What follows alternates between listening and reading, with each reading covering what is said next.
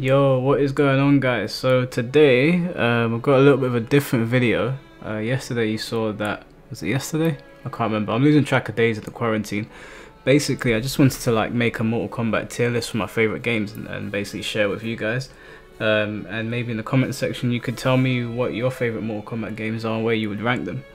So just before I start this video, I am going to say this might be a bit controversial for certain people. Now I started, the first Mortal Kombat game I ever played was Mortal Kombat 2 because I was born in 1992, so the first one would have been, I would have been a bit too young, but my parents they weren't keeping an eye on me and I got my hands on Mortal Kombat 2 and yeah, so that's why I started. But this tier list isn't going to be based on how I felt as a child, it's going to be based on how I feel about the games now as an adult, because I'm going on 28 years old soon, so this is going to be based on how I feel about Mortal Kombat currently. I'm removing nostalgia from this. Prior to making this tier list, I've played all the Mortal Kombat games on here. I said I didn't own MKX. I managed to borrow a copy. I wanted to make a fair tier list, so we're going to start with my least favorite. Now this is going to upset people, and the other thing is that this is only on the numerical Mortal Kombat games, so MK1 to MK11, and you can probably see MK vs DC there.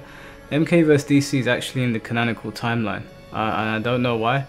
They said that it's MK8, it's technically MK8 because Armageddon was 7, and then we got MK 2009 after MK vs DC. So from what I've heard from NRS or Midway at the time is MK vs DC is officially counted as a numerical Mortal Kombat game. But anyway, I'm going to start with my least favorite Mortal Kombat game.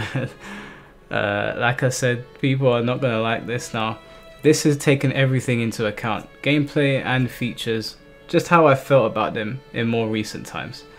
So the first one I'm going to put on here is the original Mortal Kombat game. And I know some of you right now, you're clicking off the video. Before you do, let me just explain myself. I appreciate that game a lot. Obviously it changed the landscape of fighting games forever. It's a pivotal moment in fighting games. That doesn't mean that it's better than the other ones. I think the mistake a lot of people make when they're talking about old games that they grew up on is they don't want to disrespect them in the sense that they'll say that, oh, the original's better. I'll give you another example. I've watched Naruto and Naruto Shippuden. I haven't watched Boruto yet. No spoilers, please. And I personally prefer Naruto Shippuden. That's just my personal opinion. I love the first series, don't get me wrong, but I prefer Naruto Shippuden. But I'm sure you guys know people out there, they sort of bandwagon. They always go for the original. And I just playing this game as an adult, it's not that it hasn't stood the test of time for me. I got about 5 minutes in and I was like, this is old, like it doesn't belong in this time. So that's why I've put it in the D rank. Now I know, as I said, I know a lot of people are going to disagree with that, and that's fine, but it's my least favorite Mortal Kombat game, but it's obviously probably the most important one, so let's just try to distinguish those two things. The second one I'm going to put in there, you probably guessed, is Mortal Kombat 2. I should probably actually move these around because I'm going to put these in order. Mortal Kombat 2, again, it is better than the original, but it's not stood the test of time for me.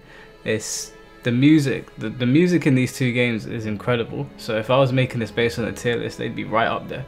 But as a whole package, this, I have to put it there. I have to put it there, and you can probably get the gist of where I'm going with this. The next game I'm gonna put in there is I know some of you are watching this going, what the hell is this guy doing? I'm sorry, these are my honest thoughts on it. Now I prefer Mortal Kombat 3 to those two. I think it's actually much better than both of them. As a matter of fact, that's wrong. Let me put it up here. I do like Mortal Kombat 3. I could actually sit down and play Mortal Kombat 3. I don't. It's not that. Sorry, let me rephrase it. I don't not like Mortal Kombat 1 and 2. It's just that I feel like time has moved on, and it's left them in the past. They're the kind of games that I can't revisit. It's the same thing for the original Street Fighter that came out in the 80s. I would never sit there and play it. I appreciate it because it changed the landscape of fighting games as well. I mean, it's the granddaddy of them, but if I had to make a tier list, obviously it's going to go right at the bottom. So it's no disrespect to the games, it's just, yeah, they're just, you know, it's there. There's not really much there for me. And then I'm going to put Mortal Kombat 4. I actually like Mortal Kombat 4 because it's so ridiculous.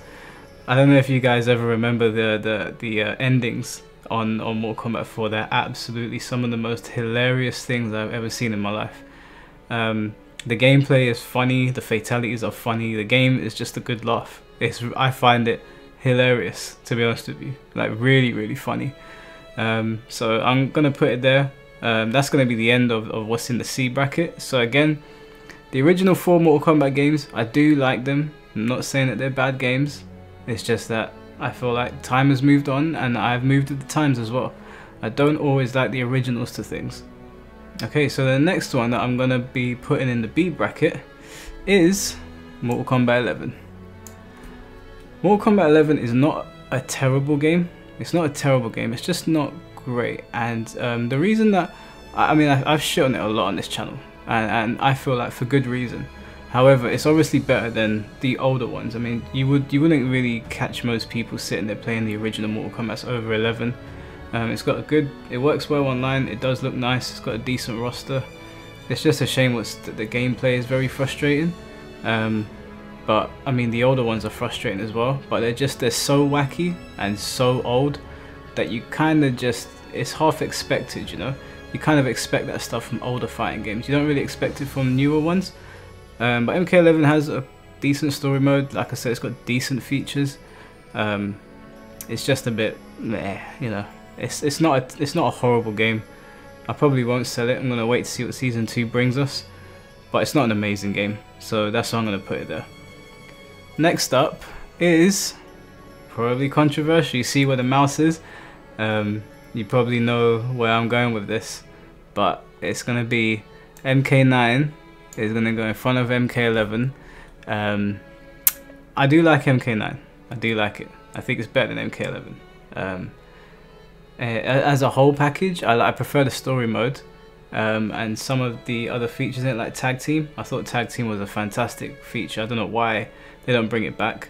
As much as I've shit on MK9 as well because of how broken it is. It's insanely broken, but again, it's so wacky and it's so not trying to take itself seriously that, or at least that's what I think when I play it. It's so over the top stupid that you actually just laugh at it. Like when you get caught in Cyrax and his death combos basically, or Liu Kang's pressure, or Kung Lao's pressure, or Sonya's, but you just sit there and you laugh. It's so ridiculous that you can't not laugh at it.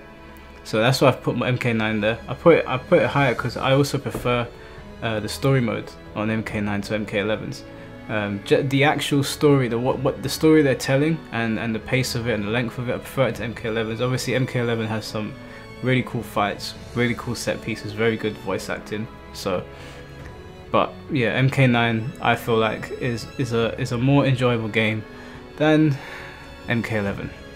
Okay, next up we have MK versus DC. I actually enjoyed this game a lot. Again, it's so stupid and so over the top and so wacky that you can't not enjoy it. Even the weird mini game thing is so silly that like you just can't not laugh at it. And I feel like this was back at a time when MK wasn't taking itself completely seriously. Like now it's all esports and stuff, and it's much more frustrating when you're trying to win for a prize and you're having to deal with bullshit. But back then, you know, fighting games at their roots, you know, when they were at their roots, I feel like that game came out around that time, just before the whole esports and tournament thing started really taking over. And I thought it was funny. I also really like the story mode. Dark Khan is so stupid. It's so stupid, but I think there was a comic series that came with it, or there was something, but this game was cool. I enjoyed it. I had a good time with it. So for that reason, it's going to sit at the very top of the B bracket. So now we're going to move into the A bracket. The first game that I am going to put in the A bracket is Mortal Kombat Armageddon. Mortal Kombat Armageddon was, for me, it was like it was the closing of an era. Obviously, like with the story mode and all the combatants finally being in one place, a giant roster, absolutely insane roster. Everything it was a massive culmination of all the years of Mortal Kombat, and it was fun, and it had the character customization mode, which was very cool. It had a decent story mode. It wasn't as good as Deception or Deadly Alliance. Well, actually, it's better than Deadly Alliance because I think that was just a training mode thing. Deceptions blew it out of the water, but Armageddon was good. It was good fun. I really enjoyed it. I think that the 3D Mortal Kombats are really good, and it's a shame that we haven't gone back there. As I said in one of my previous videos, I love the 3D Mortal Kombat games. I think they're so cool. But Armageddon, yeah, I felt like it was really good. I was really happy that MK9 continued Armageddon's story. It wasn't just a hard reboot, it was a soft reboot. So they continued the story and then they went back in time. So I was like, okay, that's cool. I mean, you've killed everyone, so it makes sense that you do that, and you respected the storyline. The years of building a story to that final point wasn't just thrown in the bin. So it was cool. Armageddon was a cool game. It had cool mini games. And I miss those games, to be honest with you. If they took out some of the broken stuff in them, the 3D Mortal Kombat games are by far and large better than the 2D ones, I think. Next in this, we're gonna have MKX. So I've put MKX at the top, or ahead of Armageddon, basically, because MKX, right? I gave MKX a lot of stick. I gave MKX a lot of stick when it came out, but like I've played it a bit more recently. The thing with MKX is that competitively, I don't think it's a good game because it's so insane and so unbelievably oppressive that it is frustrating. But it is more on a casual level. It's more fun. There's just more to do. MK11 is very boring. Like, it's more fair. MK11 is more fair, so I would more than likely on a competitive circuit play MK11, but MKX is more fun. They haven't quite reached the middle ground of fun and creative, but I put MKX up there just because I played the hell out of it. I got to #1 ranked in the world. That's how much I played that game. And yeah, it's not a bad game. It's hella oppressive, no defensive mechanics, and then MK11 is so boring with tons of defensive mechanics, so it's in the middle, I suppose, and they're still trying to find their feet.